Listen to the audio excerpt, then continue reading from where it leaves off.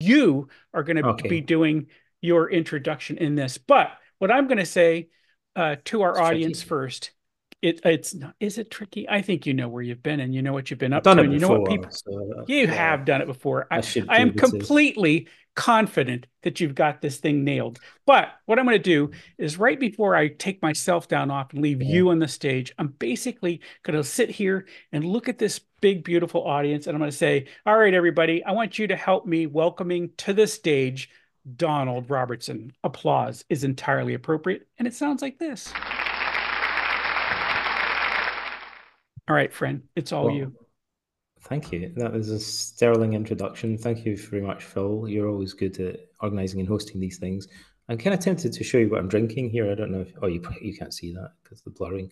I've got Mastika water, which I promise you is non-alcoholic. I don't think you can get this in America. It's like a Greek thing. So I'm in Athens at the moment. That's why I'm drinking Mastika water. And I was here to speak at a conference. I'm going to be here for a couple of months. I'm Scottish. I was a cognitive behavioral therapist for many years. I ran a training school. I was a clinical supervisor. And my first degree is in philosophy. And I wound up writing, my specialism became the relationship between philosophy and psychotherapy. That's what my master's degree is in. And, at the time I got into those things, it seemed like a really nerdy, kind of niche subject. People would make fun of me for studying, like it was the most useless thing in the world. And then somehow it kind of became popular. And Ryan Holiday and Bill Irvine and Massimo Pilucci and people like that started writing books about Stoicism that were kind of self-help books. And Stoicism really took off. And that surprised everybody, I think. And so now I write books about Stoicism. I've written 3 books in a row about Marcus Aurelius, and I've just written a book about Socrates. Unusually, I've got 2 books coming out this year.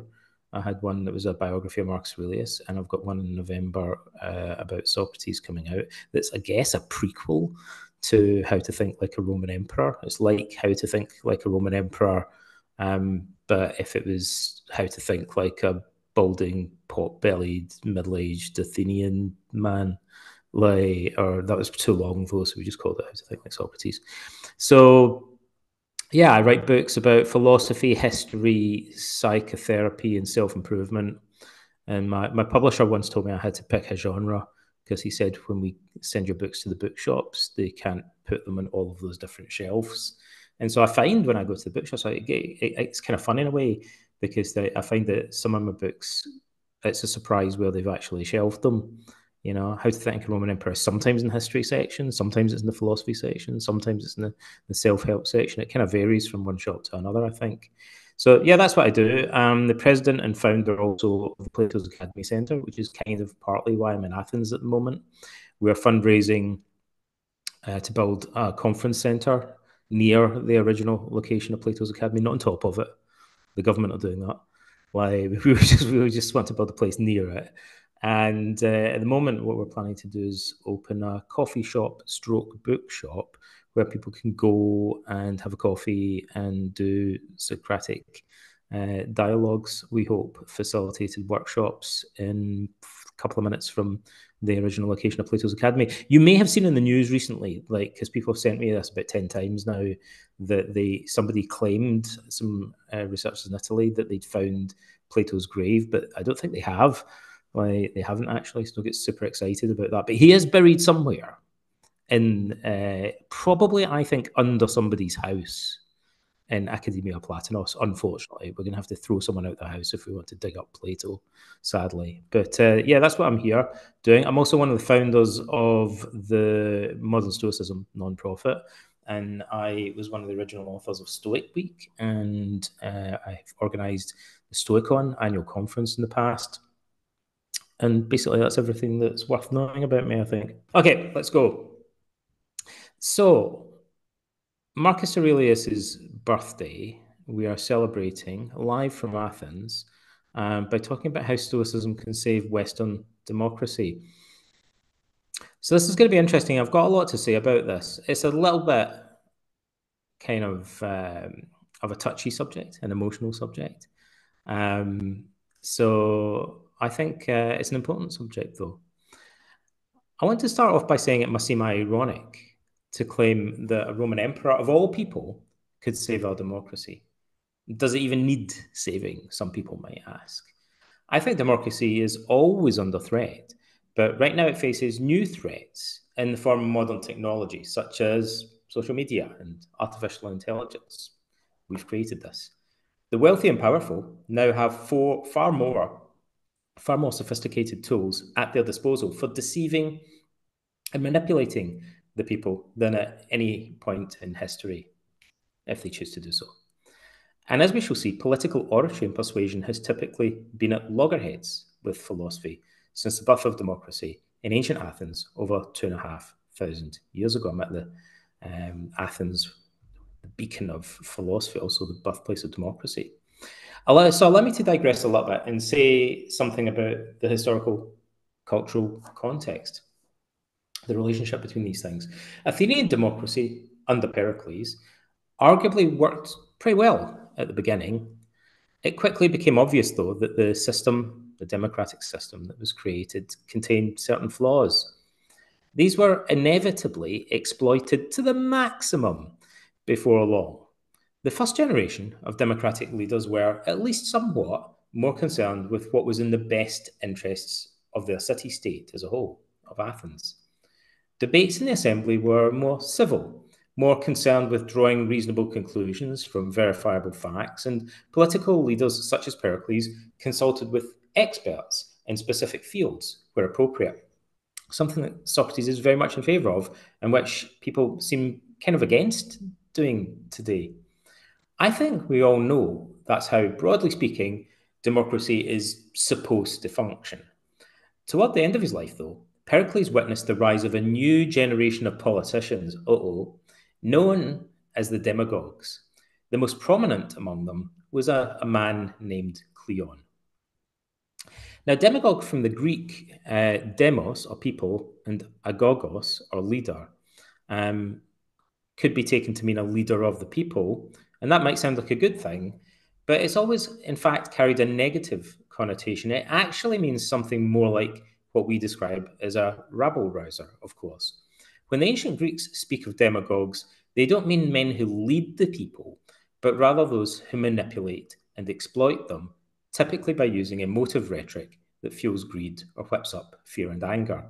A demagogue, we might say, is not someone who leads, but someone who misleads the people.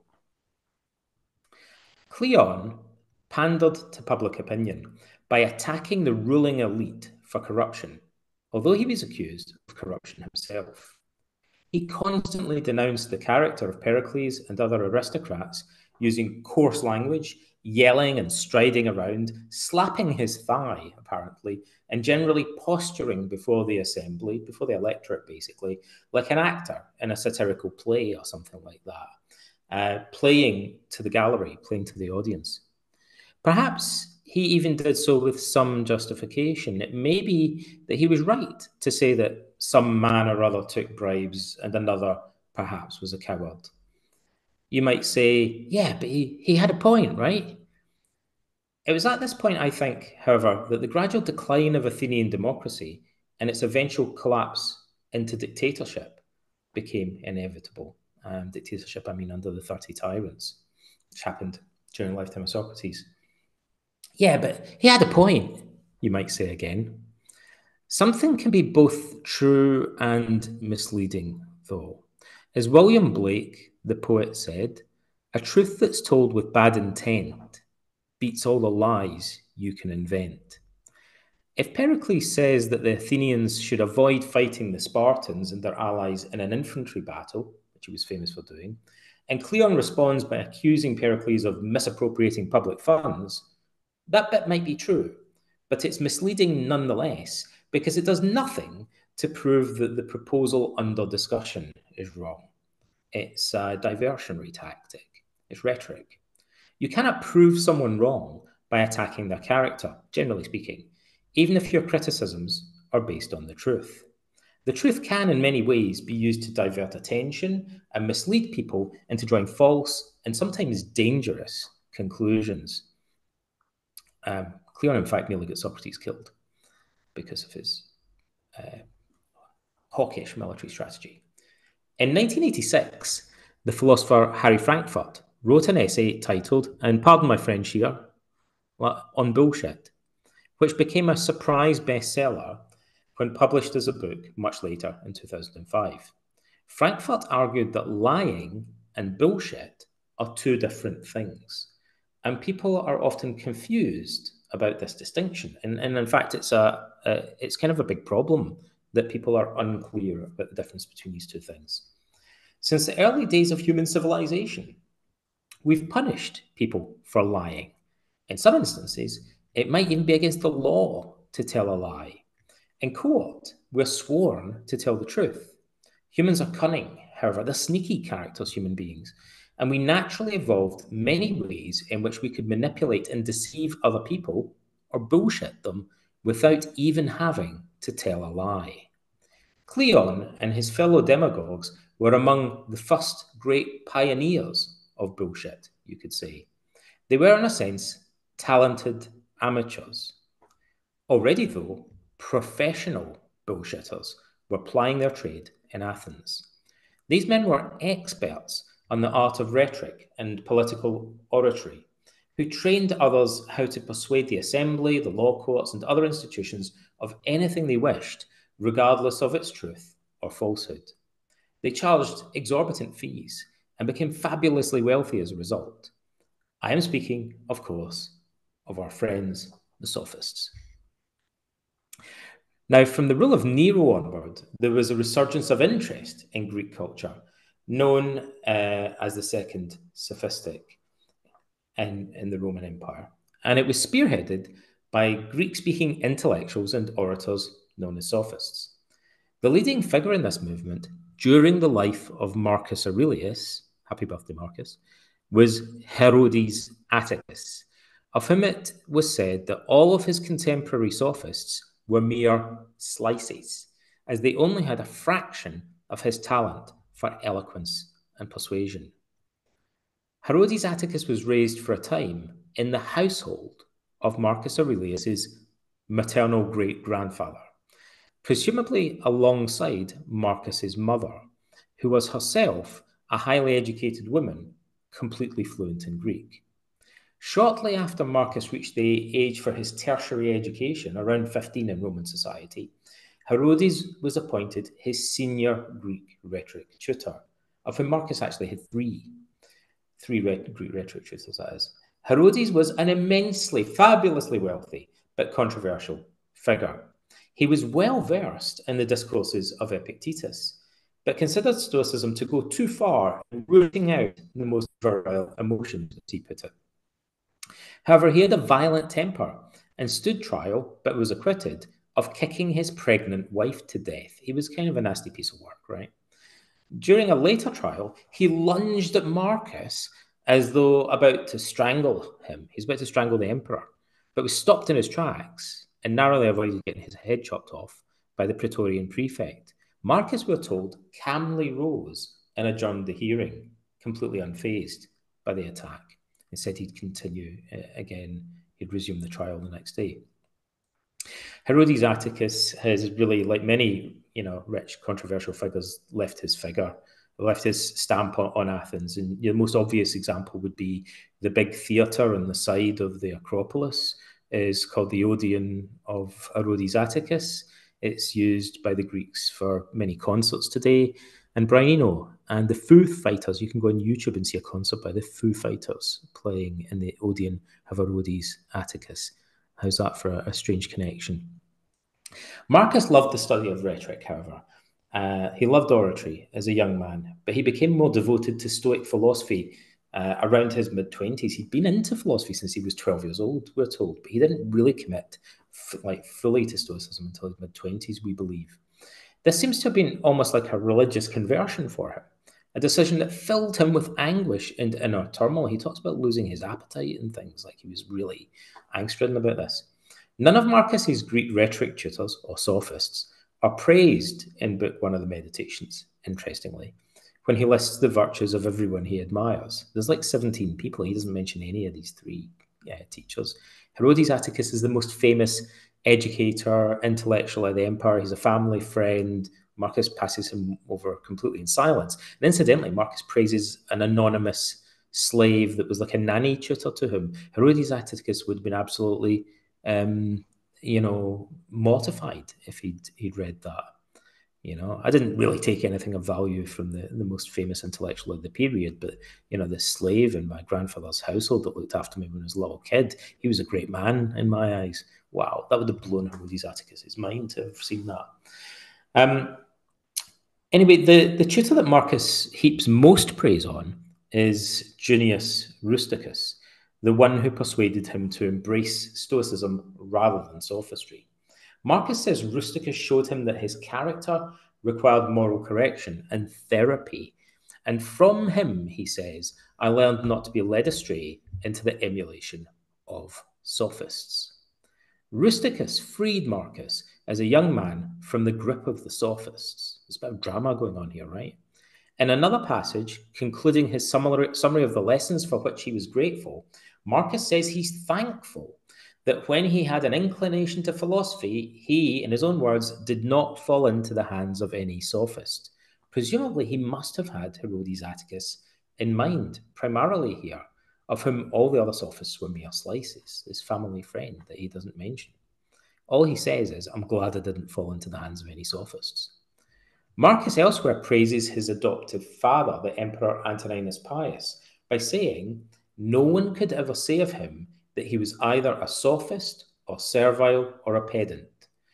Presumably, unlike the Emperor Hadrian, his predecessor, and Marcus's adoptive grandfather, who was notoriously pedantic and surrounded himself with sophists and did try to emulate them. In another passage, Marcus likewise says that Antoninus was not given to reproaching people, nor timid, nor suspicious, nor a sophist. So it's clear, therefore, that Marcus admired his adoptive father as a role model and saw him as a proper statesman, not a demagogue who pandered to the Senate or the people and manipulated them using the rhetorical tricks of the sophists.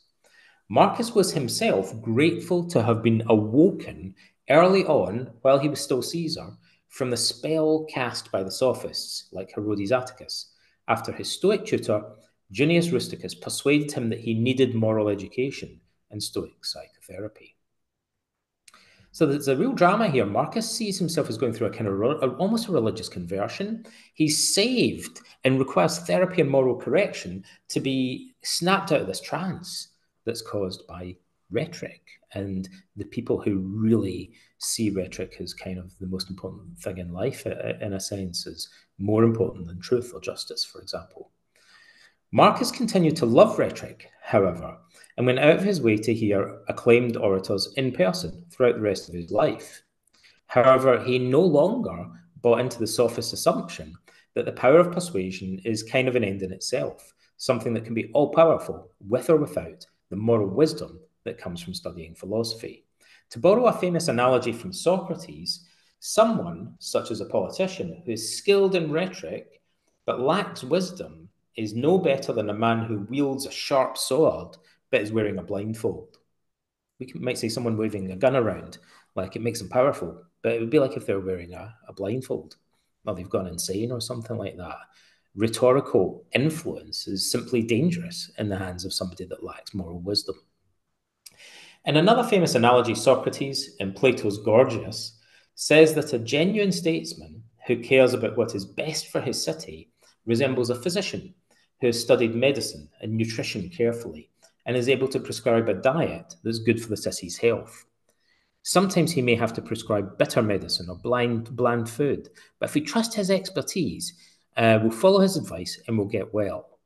A demagogue, by contrast, who employs sophistry, behaves more like a confectioner, says Plato, who makes sweets for a living.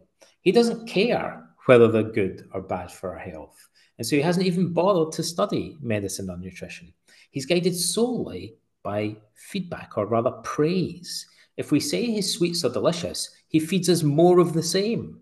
He is, in other words, a bullshit merchant who feeds us whatever junk food we're willing to consume, even if it rots our guts and makes all our teeth fall out. Socrates says that if the physician were to try to criticize the confectioner before an audience of children, who also lacked any education in medicine or nutrition, there would be a riot. He's talking, of course, about politics, and we are the children in this metaphor. So long as we remain ignorant of philosophy, the principles of justice, and the interests of our society, we'll probably swallow any bullshit that the sophists want to sell us, because they are experts at making the ignorant fall under their spell. Today, the ancient sophists are long dead and buried. Herodes Atticus has been pushing up daisies for nearly 2,000 years. However, politicians still exist, and they have advisors who behave much like the ancient sophists.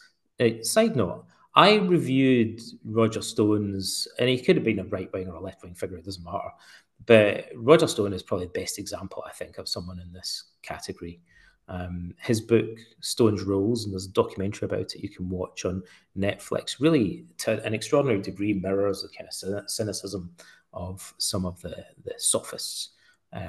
Who are themselves kind of political advisors in classical Athens.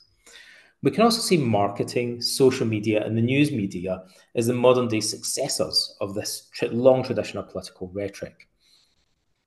In the ancient world, you had to leave your house to go to the agora, or to the paniques, or to the public gymnasia, and stand around for hours to listen to political orators and sophists speak bullshit. Now they follow you home. You could be sitting on the toilet, on your mobile phone, watching their videos on YouTube, being brainwashed by influencers, as they're called today, while you do your business. We've allowed political rhetoric and other forms of influence to take over our lives. Thanks to modern technology, its influence is far more pervasive than Socrates or Marcus Aurelius could ever have possibly imagined in their wildest dreams or nightmares. Marcus had therapy to get himself over this. He says it was Stoicism that awoke him from the spell or nightmare of the Sophists. So, what can we learn from him in this regard? How, as emperor, did he follow the example set by Antoninus Pius and avoid being duped by political rhetoric? If we can learn that, perhaps we can salvage modern democracy in the age of the internet and prevent it from degenerating into mere demagoguery. Marcus realized that this is both a philosophical and therapeutic question. We have to learn how to think rationally and exhibit wisdom, but that means not being swept along by strong desires like greed or allowing emotions like intense fear and anger to lead us astray. I can only offer some tentative suggestions about how Stoicism might be able to help us in this regard, based, for instance, on some of the examples we find in the Meditations.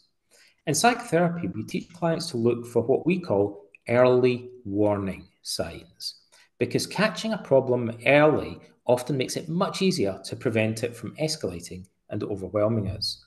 I believe that's true of political rhetoric. For example, the beginnings of intense negative emotions, such as fear and anger, are often early warning signs of psychological problems. If you're starting to feel outraged about something online or worried, it might be that you're being manipulated by politicians who benefit from you being made to feel angry or afraid. Noticing the very first stirrings of these emotions can help us to gain objectivity. Because there's a point beyond which fear and anger, as we all know, can make us lose all perspective.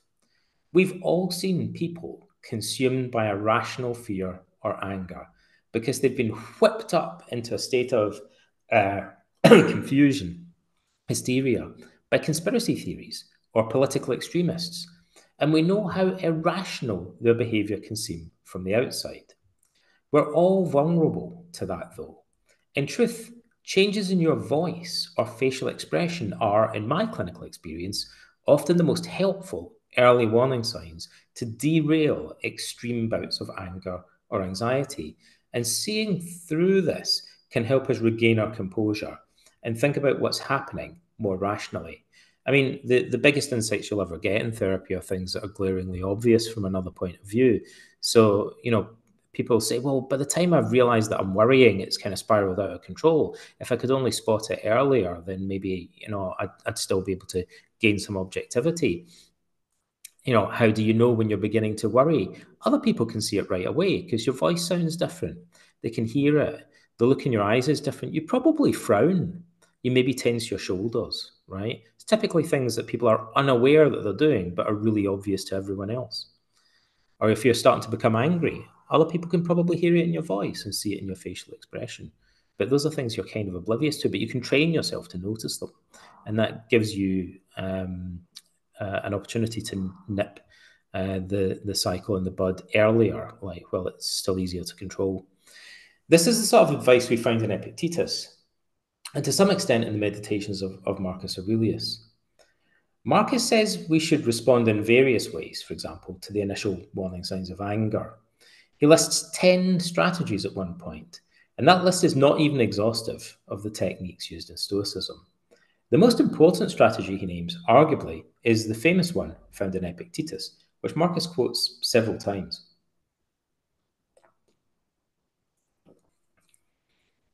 We should remind ourselves, he says, that it's not things or people that upset us, but rather our opinions about them. It's not politicians that upset you, right? Like, it's not vegans, it's not drag queens, it's not Tucker Carlson, it's not Donald Trump, it's not Joe Biden, it's not Margaret Thatcher, it's not English people, it's not Scottish people that upset you. It's your opinions about them. We call this cognitive distancing in modern psychology. It refers to our ability to step out of our own heads and view our thoughts as if we were observing someone else's. That doesn't mean that they're true or false, but it simply gives us a different perspective on them, and we're less absorbed in them, basically. Sophistry uses rhetoric to bring about the opposite effect. It wants us to fuse what is said with reality as if they're one and the same. So when people use rhetoric, they really want you to, it's not even that they just want you to believe what they're saying. The whole point of rhetoric is to persuade people of things, but it's actually more than that. It's to achieve something that we call cognitive fusion, whereby you kind of experience what's being said. It's evocative, like it becomes your reality. That's why rhetoric, often speeches, political oratory, it's like telling a story. It's not just persuasive, it's also evocative. And that's psychologically very important. Marcus keeps reminding himself, however, to separate his thoughts from external events. He'd be spoiling the story, like ruining it. Like he's not allowing himself to get entranced, hypnotized by rhetoric. He's paying attention to the way the story is being told rather than becoming lost in the story. That ability to view our own thoughts in a detached way dilutes the emotional impact of rhetoric, and it also preserves our cognitive flexibility. When we take a step back, we get less upset, in other words, and we remain more able to view events from more than one perspective. The sophists want to trick us into seeing events from only one perspective, theirs. They do that by various tricks, many tricks, such as, I think one of the most common ones is presenting information selectively. This correlates to what we call selective thinking and cognitive therapy. For instance, and I'm only picking this guy because it's the most recent example I can think of, Tucker Carlson, and it could be a left-wing media figure, it doesn't matter, recently made a video telling Americans that groceries in Russia are really cheap. I think it's obvious that he wanted viewers to conclude that there was something wrong with the US economy. It may well be that there's something wrong with the US economy, and that maybe the dictator, or Vladimir Putin, however you want to call him, is a good leader in some ways, perhaps. But this is still bullshit or sophistry, because Tucker avoided telling his audience that salaries are also very low in Russia, something you think most people would realize, much lower than in America, and that food is also cheap in many other poorer countries, such as Greece, where I'm at the moment, or Mexico, and not just in Russia. So it's very selective information, which distorts its significance. The political left and right both use the same tactics to manipulate their audiences. The Stoics, as I mentioned, warn us to look out for unhealthy passions, extreme desires, and emotions as warning signs that we're thinking irrationally and not philosophically. perhaps because we've been duped by sophists, by selective information, by hyperbole, by ad hominem arguments, and like other forms of distorted reasoning. Socrates liked to point to another early warning sign: contradiction. To spot our own contradictions, though, we have to be willing to examine our beliefs more closely. Socrates would engage in philosophical dialogues with his friends every day, asking them probing questions to clarify their reasoning and highlight contradictions. Some people hated him for doing that, but others found it liberating and kept coming back for more. If we have the courage to root out and face up to our own moral contradictions, we can take that as evidence that our thinking has gone astray if we find some, and it can help us to protect us against the baneful influence of rhetoric and sophistry, even in the digital age. I think one reason for this is that rhetoric often works by encouraging us to make irrational generalizations, like scapegoating certain groups, stereotyping them. The Socratic method often highlights exceptions to such generalizations, so by its very nature, it encourages us to question overgeneralizations in our thinking. When I was a boy, growing up in the west of Scotland, people used to say things like, all Irish people are terrorists, or all Catholics are terrorists, which most modern day Americans would now consider ridiculous, sweeping generalizations. Obviously, there have been some Irish Catholic terrorists, like the IRA, they existed, but not all Irish people or all Catholics are the same. And there have been Protestant terrorists and agnostic terrorists, and so on. It's obviously wrong to lump everyone together because of their religion or nationality. Of course, it's crazy, right?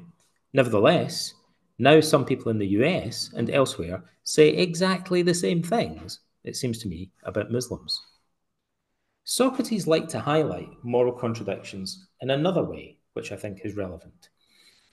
He asked a young man called Critobulus what qualities he most looked for in a good friend, then asked him how many of those qualities he possessed himself. We call this the double standard strategy in cognitive therapy. It can be viewed as a way of exposing moral contradictions, or you could even say moral hypocrisy. I believe political rhetoric, which aims to manipulate people's perceptions of others, typically leads them into these sorts of moral contradictions. We can protect ourselves against it and perform therapy on ourselves, therefore, by using techniques like the Socratic method to root out our own contradictions, our own hypocrisy, and trying to resolve it rationally and philosophically. As I mentioned earlier, Marcus used many different cognitive strategies to protect himself against irrational passions of the sort exploited by sophists and political orators. He focused particularly on anger, which I think is the emotion we have most trouble with ourselves today. You just need to read the comments under many YouTube videos to see how angry many young people are. It's my belief that's made worse and worse and worse by certain popular self improvement influencers who combine self help advice with political rhetoric, a combination that has proven to be very toxic in the past. If an influencer is trying to make you angry about something, you should, I think, recall Marcus Aurelius' advice that anger does us more harm often than the things about which we're angry. It's easy to see that when we look at the anger and outrage exhibited by strangers online, they all seem to be harming themselves by allowing anger to get the best of them. We need to be able to step back and observe our own thoughts, though, as the Stoics advise, in order to avoid falling into the same old trap. Once you are there, in the grip of a passion, it's difficult to get yourself back out. Angry people are self righteous. They almost always think they're justified in their outrage, even if it seems crazy to observers. I think there are several Stoic techniques, again, which can help us with this, but one is the view from above, which Marcus loved to practice. If we can imagine looking at our current thoughts and feelings from a broader perspective and observing ourselves as if looking at a stranger, we're more likely to see beyond our passions rather than being trapped inside them. That's how I hope we may be able to break the spell cast by the sophists and save democracy from the demagogues. And with that, Phil, I conclude.